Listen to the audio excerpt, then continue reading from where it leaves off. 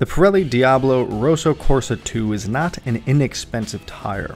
A rear tire runs between $195 and $275 depending on the size of the tire, and a front tire will cost you about $165. So these are a premium tire for sure, but are they worth the price? Before we jump the gun and make a snap decision, let's quickly review the history of these tires, what they're meant to do, how they fit into the Pirelli range of tires, and how they meet their performance goals. The Rosso Corsa 2s were released in 2018 and are the successor to the Rosso Corsa. The Rosso Corsa 2s were developed because new bikes are more powerful and are coming outfitted with more sophisticated technology like ABS, traction control, lean sensing, brake control, and it's allowing more riders to reach higher lean angles and faster speeds. And Pirelli needed a tire to meet this new demand.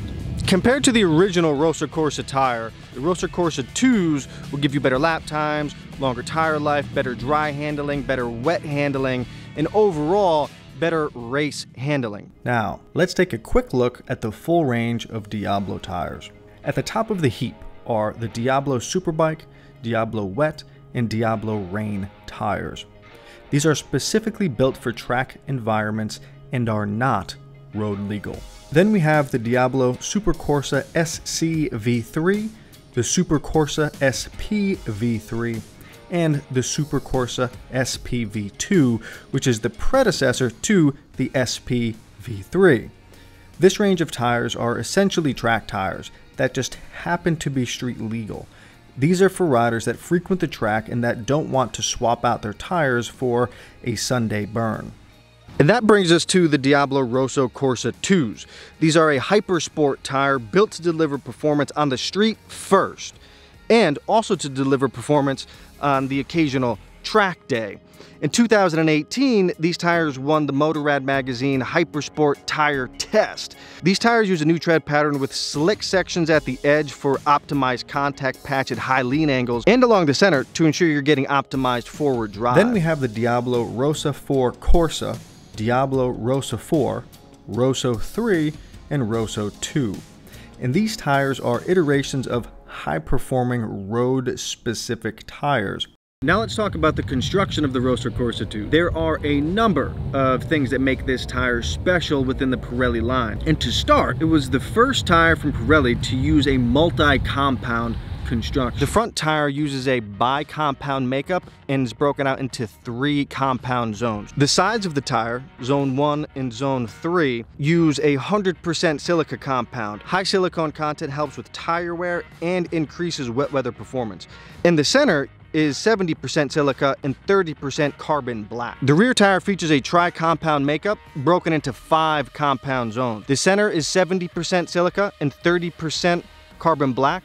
The middle 2 sections are 100% silica, and at the edge, we have a full carbon black Superbike compound that's designed for maximum grip at high lean angles. So these tires leverage Pirelli's learnings from the World Superbike Championship, and a lot of these learnings have been applied to the carcass or inner casing of the Rosso Corsa 2. These tires use a lyocell fiber casing or carcass, and it's stiffer than the fibers generally used in street tires, and Pirelli's managed to make it flexible enough where you can still absorb some bumps on street riding. So how do these tires perform? Let's start with the strong points. And these tires warm up very quickly, and that's because they're built for street riding, right? Where more often than not, they're not going to be used in a way that gets them up to proper race temperature. We're talking long straightaways,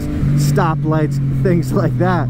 So the performance needs to be available and is available right out of the gate. These tires work fairly well in cold conditions and in wet conditions, but if you live somewhere like the UK or somewhere that rains a lot, a tire like a Michelin Road 4 or Road 5 may be better suited to that kind of climate. And these tires are great for the casual track day rider, right? This is the guy or gal that goes to the track once or twice a year, wants to have some fun, develop their skills. The limit of these tires is high enough where the majority of or average riders won't be able to either reach or exceed the limit of these tires, so you'll be able to have some fun. Now, if you're an avid track day rider with a lot of experience, you'll find that the performance of these tires falls off pretty quickly once you've reached the limit of the tire, meaning they won't last long at a full race pace. So if you fall into this category of rider, something from the Super Corsa range of the Pirelli Diablo line might be a better fit for you. And how about tire longevity? An average rider in average riding conditions can expect between 4,500 and 5,000 miles from these tires. Now, if you're riding hard every day and hit the track a couple times, you can expect less miles out of these tires. No rocket science there. Considering all this information, are these tires worth the price? The feel-good rationale is that Pirelli has set the goal of using over 40% renewable materials, 3% recycled material, and less than 40% of fossil-derived materials by 2025. So if sustainability matters to you, the extra cost may be worthwhile. And if you like to ride hard and do plan to hit the track, these tires might be right for you. On the other hand, if you like to ride at a more relaxed pace and find yourself riding mostly to and from work or to the local ice cream joint, maybe look at something from the Angel line of Pirelli tires. They'll cost you a little bit less up front and they will last you longer.